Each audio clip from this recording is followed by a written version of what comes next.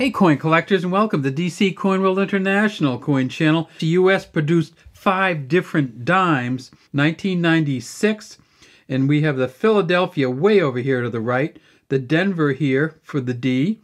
We have the clad San Francisco Mint coin right here, the West Point coin, uncirculated mint sets, and then we have the silver from the Silver Mint set, San Francisco Mint here. There had never been a West Point dime before. In 1996, they said, let's do something special. Let's put a coin out from the West Point Mint, but in order to make it really collectible or valuable, let's only put it in the uncirculated mint set. And that's what this one is here. Just a sweet one. It's in a little plastic package in the 1996 uncirculated mint sets. If you do buy a 1996 uncirculated mint set, make sure that they haven't taken out the W. The West Point Mint, we've seen it used a few times since 1996. They put out a general circulation coin from West Point, as many of you know. Same thing, Liberty at the top, In God We Trust. W. There's a J and an S there for John Sinek, and this is also on all of the coins. John Sinek was the original engraver of these coins. The West Point Mint coin was a clad coin. It came in a set with all the Phillies, all the Denvers. And when we get to the back of this one, we see it's okay. This is not what I would consider a full bands version, or a good one anyway. The flame is there. The lines here between the bottom bands are not so great.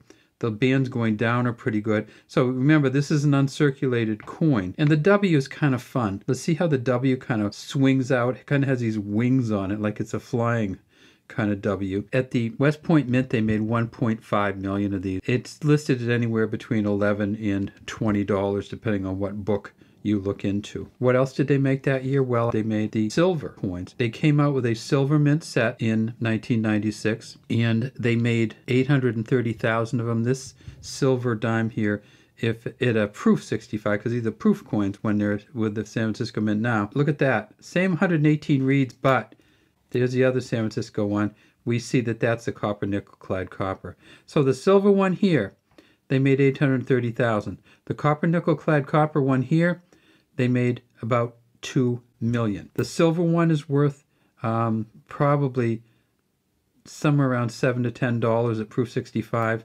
The copper nickel clad copper one is worth somewhere around $350. And then of course we had the Philadelphia Mint. Philadelphia Mint in 1996 made 1.4 billion. There's plenty around. And the Denver Mint in 1996 made 1.4 billion. These are worth $3 to $5 at MS65. Let's see how the bands look on the back of these ones. Well, not too bad. Probably as good as the West Point Mint for that one. Yeah, that one's okay. How about the back of the San Francisco coins? Because these are proof coins. Well, that's what it would look like. It wouldn't pop off the coin like this because the San Francisco Mints have a special polish, but it would look something like this with the separation between the bands, separation between the bands.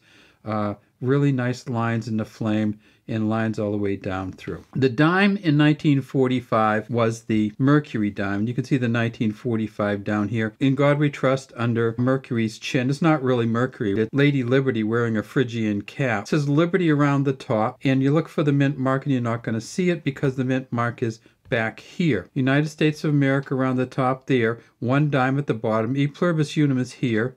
There's the fascist with the olive branch around it. And then right down here is the D. There were 2 mint marks and a no mint mark in 1945. San Francisco Mint was a regular producing mint. It wasn't a specialty mint. And then came Roosevelt in 1946. In 1945, Roosevelt died. In 1946, they came out with the Roosevelt dime. There's no mint mark on the front of the 1946 coins. It does say In God We Trust under Roosevelt's chin.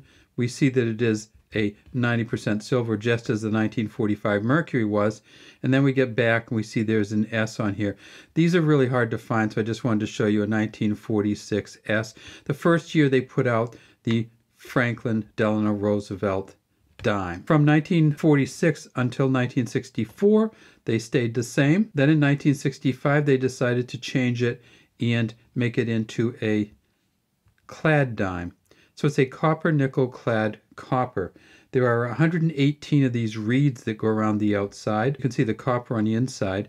And on the back, Same as all Roosevelt dimes. It says United States of America, E pluribus unum across the middle, 1 dime here. You can see this is not going to be a full bands version.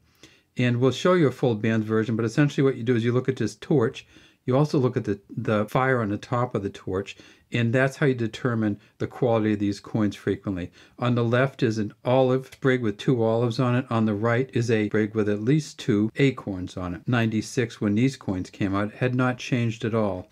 All right, well, that's all we have today from DC Coin World International Coin Channel. We'd love to have you subscribe to the channel and leave any comments you might have in the comments section.